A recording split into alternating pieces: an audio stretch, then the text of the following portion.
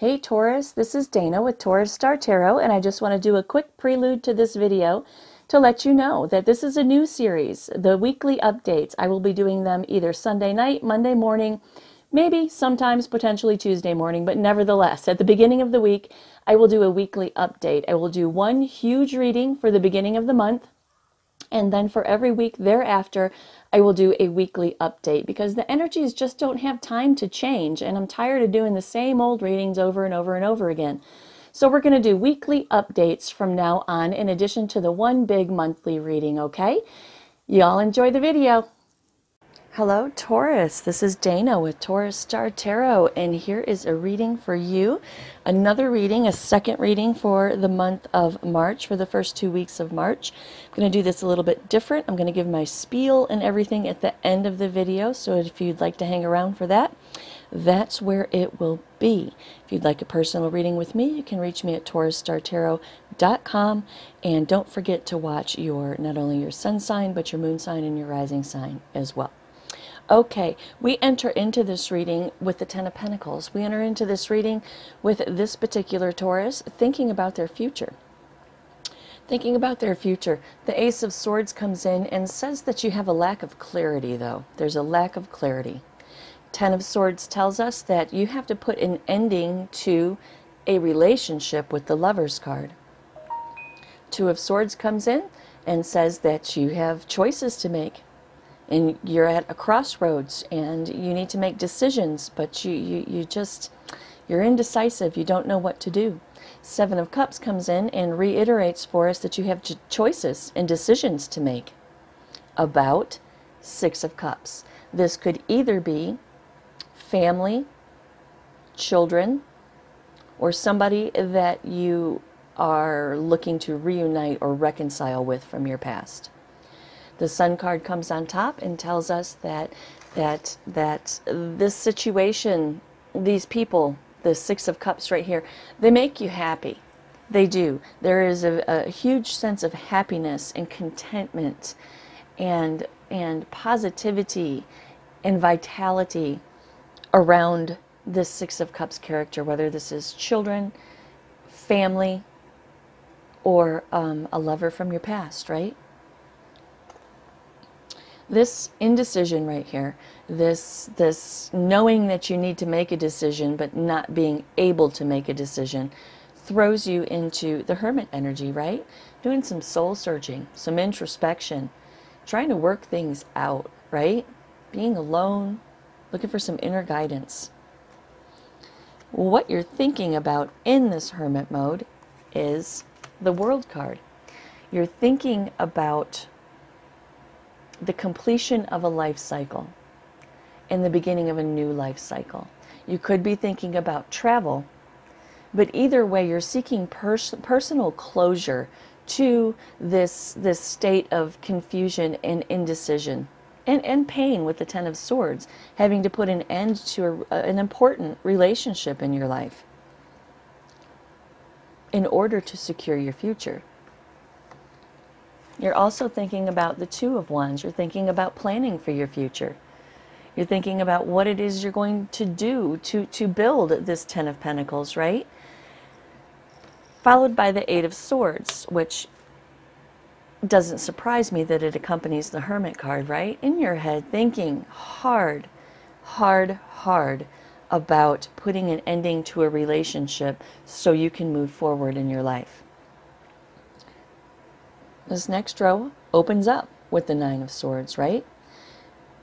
Hermit mode, thinking about life cycles, potentially traveling, planning for your future. In the Eight of Swords, all up in your head hard. Come down here to the Nine of Swords, you're in your head even harder. Now the Eight of Swords, right, that's a self-imposed mental restriction.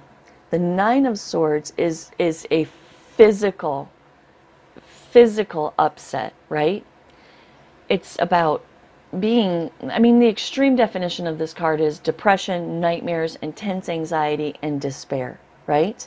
So you could be experiencing any degree of those feelings with this Nine of Swords right here. While you're in the Hermit mode, hard in your head, thinking about things that grieve you, in your soul. What you're thinking about is the Four of Wands, right? Harmony in your home, harmony in your life, and also making a transition. Five of Swords tells me that you're just full of internal conflict, obviously with the Nine of Swords, right? Full of internal conflict about the Emperor, about the control, the authority, the structure, and the establishment of your life. You come out of the Hermit and the Nine of Swords, and quite frankly, the Five of Swords. You come out of all of this with a clear vision, a decision about what you're going to do about this dilemma up here, having to end a relationship with somebody that's important to your life in order to build your future. And by end a relationship, it doesn't mean that you have to, I mean, it could mean that you have to cut them out of your life, but the Queen of Swords isn't up here anywhere. It's just some kind of separation, some kind of removing yourself from the daily activities of this Six of Cups character right here, whether this is family, kids, or somebody that you are on the brink of reconciling or reuniting with, right? So in this Nine of Swords, in the Hermit, you make this decision. You have some clarity about what you're going to do to secure the control, the authority, the establishment, and the structure of your life. Five of Cups comes in and says this decision is not without a sense of loss, disappointment, and despair. However, with the King of Swords, the decision is that you're going to move on. You're going to move on. Death comes in and says you are going to make a change. You're going to have an ending. You're going to make a change. You're going to transform and transition into something new in your life. What are you transitioning into? Well, the Three of Cups, yeah, celebration, friendship, creativity, community, happiness, right? Happiness. Because you have decided beyond a shadow of a doubt, no more confusion, no more indecision, no more confusion about what choices you're going to make. You have worked that out in the Hermit, and you have made an absolute decision that you are going to have a new beginning in your life, and you're getting ready to head out on a brand new journey in your life. This Judgment card right here reiterates what I just said. You have made an absolute decision. This card is about making decisions that change the trajectory of our life, right? So you've made this decision right here. Because you've made this decision, what is on the horizon for you, what is in your future, is the Star card. Hope, faith, purpose, and renewal in your life. Happiness is in your future with the Ten of Cups. Values alignment, harmony, happiness. There's the Hangman right here. Now that you've made this decision, unequivocally, have made this decision to take a new journey, to have a new beginning in your life. The Hangman comes in, and this is where you're planning things, right? With the Hangman energy, you're pausing, right? You're letting go, and you're coming out on the other side with new perspectives. This is you processing this right here. This is you processing this, okay? In this Hangman mode, you're determined with the Princess of Pentacles to manifest a new opportunity in your life. With the Queen of Pentacles being you, Taurus, you're determined to manifest a new opportunity in your life in regards to your home, right? Your breadbasket, where you feel safe to rest your head at the end of the day. Security, right? Seven of Pentacles comes in and says that you are absolutely clear about what it is you are going to invest your time and effort into.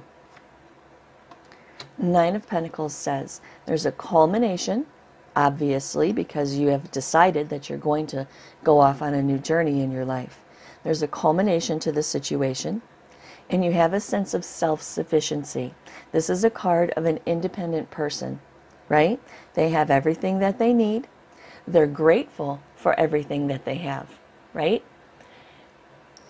And you feel self-sufficient, that you can do this, right? Clean, clear, self-sufficient. The Queen of Swords comes in. There she is. Queen of Swords comes in and is helping you to formulate a plan. She's a quick thinker. She's organized inside and out. She's perceptive, and she's super independent, right? This is the energy that you're taking on to move forward with this vision, with this decision that you made right here. You're going to need her too, right? We got to embody that Queen of Swords from time to time, because she gets shit done. She doesn't play. She gets shit done. This Queen of Swords energy is going to help you to plan for your future with the Prince of Pentacles, right? His job is to survey the kingdom, to make sure everything's going right, slowly, right? Slowly. Walk the perimeter, make sure the crops are growing, make sure the workers are working, make sure everybody has their tools and their resources, and he makes a list, he takes it back to his office, and he implements it. That's what you're doing. You're assessing the landscape, and you're making a plan with the help of this Queen of Swords energy right here. You're making a plan as to how you're going to move forward in this decision that you've made right here. Queen of Wands comes in, and she denotes determination. Not only determination, but success as well. She's exuberant, and she's vibrant, and she is so determined. And that's how you're going to feel, right? The Queen of Swords and the Queen of Wands, they're going to team up, right? They're going to team up in your mental, and this kind of energy is what's going to implement this decision right here. We have, excuse me, we have the Nine of Wands coming in. This is courage, persistence, and resilience, right? Fight mode, right? And I don't mean like Fight Club fight mode. I mean fight mode like there ain't nothing stopping you, Taurus. And believe me, when Taurus gets in this energy right here, y'all just need to stand back and let him go. Because when Taurus takes on this Nine of Wands energy, and the Queen of Wands energy, quite frankly, determination, courage, and persistence is the definition of a Taurus, right? Queen of Cups comes in and tells us that you know, that you know, that you know, that this is what you're supposed to be doing. This is where you're supposed to be. She's about emotional security. She's calm, cool, collected, and extremely intuitive. Hence, knowing that you know that this is what you're supposed to do, this new journey and this new beginning right here, despite the pain that might be associated with leaving an important relationship behind. This new journey and this new beginning that you are about to take is what you're supposed to be doing. It's where you're supposed to be, and you feel really, really good about progressing into the future. Not only do you feel good, but you are determined, you are intellectually, in your mental, resigned to the fact that this is what you're going to do. You're absolutely determined to be successful. You're planning for your future. You're planning this move, this new journey and this new beginning. You're planning it. The Nine of Wands, determination. I'm sorry, Taurus, I lost my thought. The Nine of Wands is backs up this determination right here, right? And it's about courage, persistence, resilience, fight mode. You're ready to do this. You're ready to go. Queen of Cups, you know that you know that you know that this is what you're supposed to do and how you're supposed to do it. So that is your reading, friends. If this is where we part ways, namaste. Now, back to what is usually at the front of the video is my little spiel here. So, you know, today's sun sign is Taurus, right? Taurus is how you receive information from the world. Your moon sign, whatever that may be for you, is how you process that information. It's how you feel about the world. And your ascending sign is how you return that information back to the world. So it's important to know those, not only to cross-watch for yourself or your person to fill in the blanks, right? To fill in the holes that are left with general readings, the ambiguity. But it's also important to understand yourself, right? There's a link in the box, and not only yourself, but the people that you deal with on a regular basis. If you know your boss's sun sign, moon sign, and rising sign, which, you know, might be a little bit hard to get that information, but if you can get that information, you will be able to better understand how to interact with that person in order to tailor the conversation to get the results that you want to get. Does that make sense? Because if you understand how somebody communicates, you'll be able to understand how to communicate with them, right? So anyway, there's a link in the box below where you can check that out. If you would like a personal reading from me, $40, we'll hook it up just for you, just for your situation at TaurusStarTarot.com. Namaste, my friends.